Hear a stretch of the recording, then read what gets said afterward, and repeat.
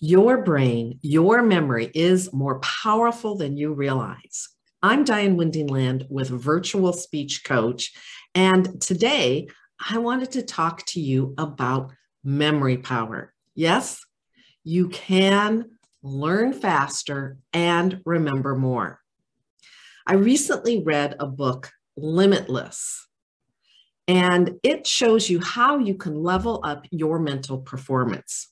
Today, you'll learn a couple of powerful ways that you can supercharge your memory. First, I will demonstrate a concept, and then I'll show you how to do it. In a moment, I am going to list the 46 presidents of the United States, and I'm going to be closing my eyes while I do this, but I will put the list up on the screen so you can see it. So my eyes are closed.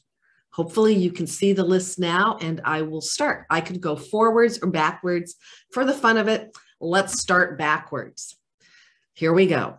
Biden, Trump, Obama, Bush, Clinton, Bush, Reagan, Carter, Ford, Nixon, Johnson, Kennedy, Eisenhower, Truman, Roosevelt, Hoover, Coolidge, Harding, Wilson, Taft, Roosevelt, McKinley, Cleveland, Harrison, Cleveland, Arthur, Garfield, Hayes, Grant, Johnson, Lincoln, Buchanan, Pierce, Fillmore, Taylor, Polk, Tyler, Harrison, Van Buren, Jackson, Adams, Monroe, Madison,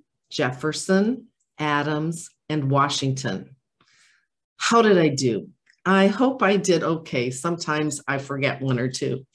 But how did I do that? Don't be so impressed.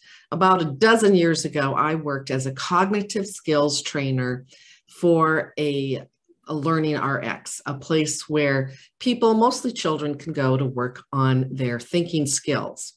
And one of the first things that we worked with children on was memorizing the presidents, using the techniques of visualization and association.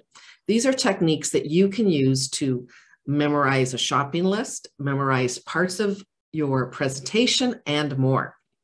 So we'll go through the presidents since President Kennedy. Okay, you see what? A yawning sun Johnson. Now there's a knife making little nicks on the sun. Nicks on the sun, Nixon. Holding that knife is a Ford truck, Ford. The Ford is balancing on a cart, Carter.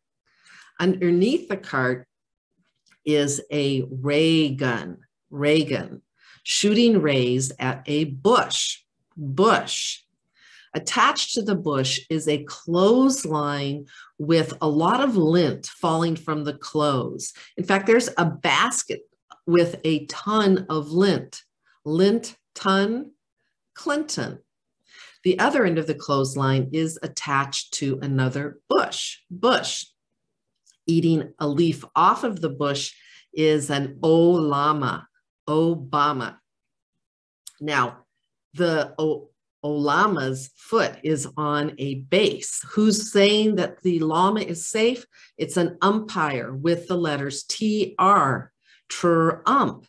Now, this picture does not have our last president, but I would imagine a man biting that outstretched hand of the umpire, biting Biden. So go ahead and practice this yourself. Pause this video, go through this, then try it with your eyes closed. You can visualize and associate, because your brain is more powerful than you realize.